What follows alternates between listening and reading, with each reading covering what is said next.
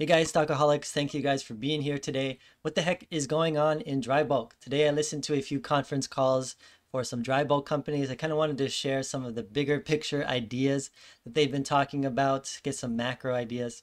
I'll also be sharing some ideas in the form of graphs from some people I follow on Twitter. And then I also wanted to look a little bit at this idea surrounding US inflation being the source ultimately for dry bulk rates and kind of look at what's going on with that idea too. Okay, first of all, I wanted to look at the Baltic Dry Index. This is kind of an average of all the different classes of the bulkers segment, the average of all the earnings that they're making at any given time. And the last year we saw that there was a big spike in the bulker rates that they were earning during that time. It coincided with a period of high inflation. There was a big drop after December during that time. That is not unusual. You can see that that has happened many times in the past. That's because there's a period of seasonality in the bulker segment, much like some other shipping segments. In this period in 03-04, Baltic Dry went up into that winter season and then it crashed until May, June. I think that's kind of like the typical cycle for a seasonal cycle for BDI is you go up into winter and then by midsummer, around there, it crashes after the winter, and then by midsummer, it tends to turn around. Now, what's unusual about this time is that we had that big spike, it crashed, and it looked like there was going to be kind of like that secondary seasonal rebound, and it turned around. And I put this orange line over here also because I think that this is an important relationship to the BDI. This is the Thomson CRB Commodity Index, and what this is a measurement of the overall commodity complex, the prices that are happening during any given time. So you'll notice that this orange line it kind of matches to some extent the Baltic Dry Index. That's because there's a relationship as there is increasing prices for commodities that tends to correlate with periods when there's higher demand than the given supply and that for the commodities. And as a result, in the bulker segment, you tend to see periods of higher than average earnings for bulkers, and you see that in the BDI. Now, again, what's unusual is we've also seen that the CRB index, just like the BDI, is rolling over right now, okay? And I think what this is telling us is that we're probably into a period of disinflation. I'll show you guys a bit more on that topic a bit later in the video, but that's what's going on with the Baltic Dry Index and overall commodities right now. Okay, next chart we're looking at comes from E. Finley Richardson. I follow him on Twitter. You guys should too. He does amazing work on the any shipping segment out there. So if you're interested in shipping at all and you're on Twitter, I would highly recommend following him if you are not. One of the themes that you kind of hear on these conference calls when you're listening to these bulkers, a lot of times they'll be talking about global GDP growth because when you're thinking about overall commodity demand, one of the biggest drivers of growth or increasing amounts of tightness in the bulker market is going to be demand for a lot of these commodities. Okay, so this is a chart of 2021, 22, 22E. Look, a slower recovery post-pandemic than we would have expected, but iron ore is still the main driver of growth. Now, when we're thinking about most commodity demand out there, at least in terms of the seaborne trade, a lot of commodity demand goes to China. And one of the biggest importers in the world of iron ore is China. So the projections on this chart he has here is that iron ore has been going up throughout the year. I think one of the reasons for that is because we've actually seen steel production in China at about the same levels of last year. So in order to they're depleting those iron ore inventories, I'm assuming, and so eventually you're going to need to replace those iron ore to make more steel. Now, what I find interesting about that is that, you know, one of those narratives out there is that China's in this big housing bubble, and it's true. They definitely are in a housing bubble, collapsing housing bubble. But when you think about one of the biggest components for a lot of these, you know, high-rise types of buildings out there, that would be steel and your iron ore. And so find it really interesting that even a year into this housing collapse, that iron ore demand still seems pretty robust. We also know that the Chinese are about to go on a stimulus program where they're going to be spending a lot of money towards infrastructure. So that's probably why that there's some increasing amounts of iron ore demand projected in the next few years. Now, there's also some interesting patterns that I've heard from some of these conference calls with these bulker companies. You also hear interesting things happening with coal. If you guys don't know, the prices for coal right now are absolutely parabolic. We are in an overall energy crisis around the world. You can see that if you look at any energy related commodity. But one of the interesting things is that Europe, much like I mentioned in a lot of my tanker videos, Europe is imposing a coal ban to themselves from Russia. And so a lot of this coal might have been imported by land to Europe. And instead, that's not stopping Russia from exporting their coal. Instead, it's creating some new trade routes in the seas where a lot of that coal is going to places like India. Now, that doesn't suddenly stop the need in Europe for coal, for a lot of that both industrial purposes and electricity. But a lot of that coal is now coming from much further away places like Australia, when it otherwise would have just come from right next door. So that's creating some slight increases in ton-mile demand overall. But again, I think Europe is important to the overall picture, but I think when you're really talking about bulkers, you're really, at the end of the day, you're talking about China, because China is just such a huge importer of all of that overall commodity index complex. Last thing he's got on this chart here is negative on his chart, which is grains. I think that's because just like there's increased demand for seaborne demand of coal, there's been a disruption with grains. So there's a lot of grain that comes from Ukraine. Ukraine's been invaded by Russia, and it's really messing up that ability to get that grain exported from their country. So I guess to kind of summarize this, we're seeing increased demand, seaborne demand for things like coal in different places. Like Europe, we're still seeing some iron ore demand, and we're probably going to see that those demand for those two things increasing next year from places like China, even though they're in kind of like this housing bubble. And at the end of the day, there's much smaller segments of total ton-mile demand, like grains, is also heavily being impacted by that war over there. I don't know if I mentioned this. Iron ore, coal, in my opinion, are some of the most important commodities to the overall bulker trade, like 30% and 30%. So if you really wanted to simplify it, and this is kind of how I do it in my brain, I really just try and focus on the demand for these two commodities. It's another quick chart from Mr. Richardson. I wanted to show you guys this.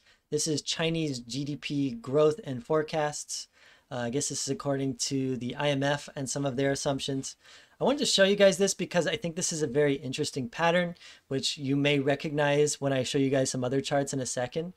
But in 2020, they had the medical event around the world. They locked a lot of things down around the world, and everybody had this very poor period of GDP growth. China, one of those places too. Now you saw a sharp synchronized reflation period of economic growth in 2021. And then it looks like today we may be also going through this other small down period as well. I think that this is really a big bullwhip effect. I think I've mentioned this in some of my other videos. And that's because you went through this period of underproduction and then a period of overproduction based on US stimulus. Now we're entering a period of underproduction, probably because a lot of Americans, who are the biggest trade partner in China, are not buying as many things, not as many dollars are getting over there. It's impacting the Chinese economy in some ways. So you're seeing a period of slower growth. And then the IMF is projecting that their growth is going to have another smaller reflation period here. So if this chart is correct, I would imagine on that BDI, you would see another sharp period next year. Okay, I think what really drives, if we can look at all these trees in the forest, we can look at China, which is actually probably the biggest tree in the forest, by the way, but there is still that whole forest out there in terms of overall commodity demand. I think what ultimately is basically the soil in the entire forest is the United States. Now, the United States is the biggest trading partner in China. Actually, if we go back to this period over here, this period in 2003 till 2006, 7, where Chinese were, their economy was growing at these double-digit rates, that coincides with a period in the United States when we had a lot of monetary expansion happening during the time. Now, because the United States has that global reserve currency, when they spent a lot of money, a lot of that is going to escape the United States. And I think it goes and it basically adds fertilizer into that global forest. It creates all kinds of demand globally for all kinds of commodities. And a lot of that ultimately gets reflected in that Baltic Dry Index. You know, when we think about what this last spike that we had in 2021, there was a big spike in BDI, even though the Chinese were very clearly at their terminal stages of their housing market also. You know, maybe there's a slight lag. Maybe that's what we're seeing now in the overall market. But, you know, maybe that biggest tree in that forest is maybe hurting a little bit. But that there's that fertilizer, I think, that is ultimately going to come and feed this whole forest. And that is that US dollar creation.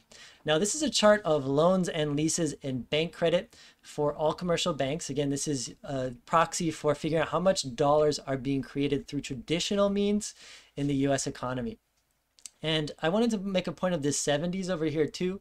Recently, I made a video where this coincides a lot with boomer demographics and them entering home-aged years. When they do this, they get a loan, and when they get loans, they create new dollars into the system. And so there's these periods of very sharp inflation in the 70s. Now, this coincided with a period before the 70s where there was a long-term underinvestment in commodities. We also saw this after the 70s. When, by the way, quickly in the 70s, there was probably an underinvestment in commodities that coincided with this period of high dollar growth. So because this dollar creates, if you have increasing amounts of dollars, increasing inflation, it increases the demand for commodities. When you pair that with an undersupply, it shoots the prices of commodities up, right? So when we think back to that CRB index, as the prices of commodities move up, so does the Baltic Dry, right? Okay. Now, after the 70s, there was a big period of underinvestment in commodities. Lots of supply shocks happening in the 70s, lots of high commodity prices led to a lot of investment. And then basically, even though we kind of had moderate dollar creation, not at the same rates that we did in the 70s, we still had this moderate dollar creation in the 80s. It wasn't so bad in terms of inflation because we had a lot of supply coming online. During that time, there was that President, Mr. Ronald Reagan, and he's famous for this, you know, this idea of supply side economics where, okay, you know, demand is one side of the equation, but if we can increase the supply of, you know, goods, commodities, services, whatever, then that's going to lower inflation. I don't really think that he had too much to do with that, to be honest, but he's kind of credited for it. I think really what drove that overinvestment and then that subsequent bear market in commodities and commodity shipping after was this big period of investment and these supply shocks during the 70s, okay? And so you saw these 2 decades of very low commodity prices. In the 2000s, from 2003 to 2008, we had that period of high dollar creation again. You can see that it's kind of above this line. By the way, this is the percent change from a year ago. So if it stays high at these higher elevations, that's telling you that there's a lot of dollars in a short window being created, right? And there was a lot of dollars being created at this time, which was also paired with after a long period of underinvestment in commodities. So if you look at all kinds of commodities, all kinds of shipping segments in the 2000s, there was you know, they did great. But I think what ultimately caused that was this fertilizer, which caused this growth that was kind of exceeding the available supply of, you know, the ships and commodities out there.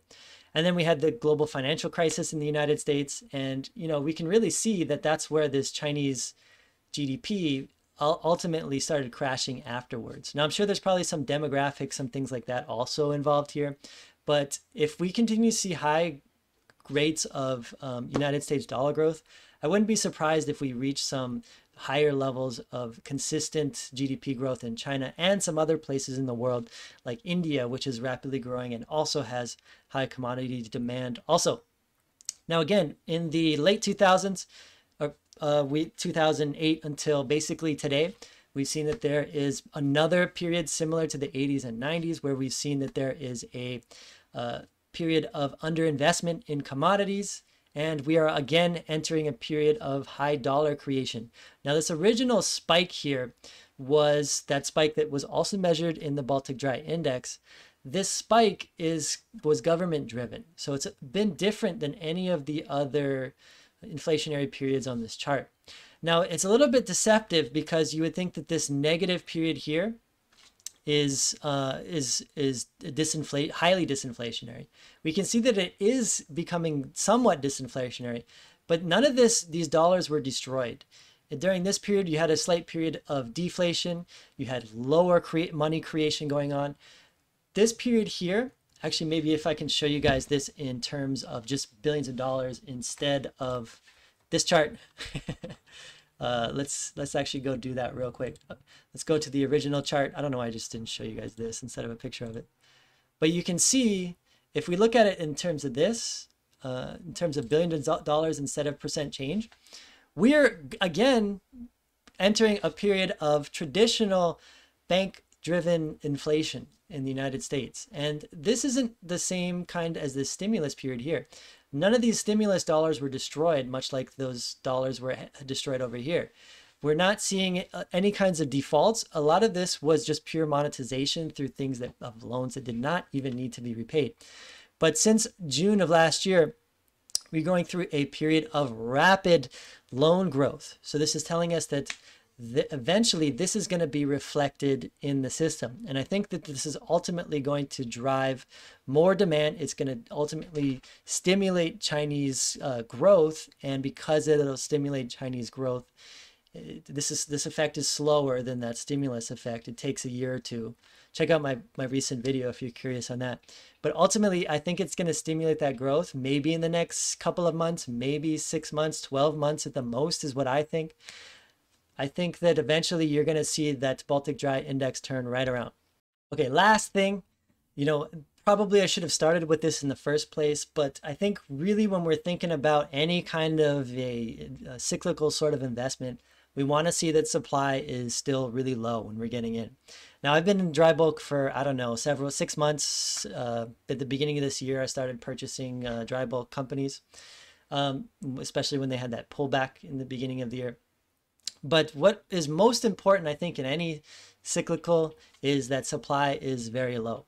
And what's interesting about dry bulk is that unlike, what we saw with the tankers right away in 2020, they had a period of very brief high earnings, and they went out and they bought a bunch of ships. Not a lot of ships, but it was still something. The container ships out there, they had a period of amazing earnings, basically because of some unique conditions, again, because of U.S. stimulus, I think. And they bought a lot of ships, and even today they're buying a ton of ships. LNG, they've been doing awesome. They've been buying a lot of ships too. And so dry bulk was kind of like the last mover in this last couple of years. And even though they had that big spike, they weren't able really to go and buy ships, because by the time they had their little, moment in the sun, everybody else had kind of filled up these shipyards with all kinds of other vessels. So what I really like about the dry bulk segment right now is that they're kind of stuck. They're in this hard place where they've just had a lot of earnings. They're kind of cleaning up their balance sheet. Some of them are returning their money to shareholders. And at the same time, much like the tankers today, they're in this hard place where it's really hard for them to order ships. And it'll be some time, even if they do, where they're going to have some kind of meaningful supply response. So really, this is one of the biggest indicators for me. I made a recent video on 3 indicators on when to sell a shipping company too. This is basically, when I look at this chart, when I look at the dry bulk order book overall, they're at a historic low in terms of fleet percentage. It's another sign that says, hey, it's another great buying opportunity, in my opinion. Not investment advice too, by the way. Let me know what you guys think in the comments below. Maybe this video is a little bit all over the place, Hopefully you guys found something useful in the ideas and commentary. Dry bulk is probably not my strongest space out there. When I'm thinking about all of these commodities and how they interact with this shipping segment, for me personally, I find it like a lot more challenging than I do just thinking about the oil tankers. So if you think there's something I got wrong, I'd be curious to hear in the comments below. But anyway, I hope you guys have a great day, and I'll see you guys soon.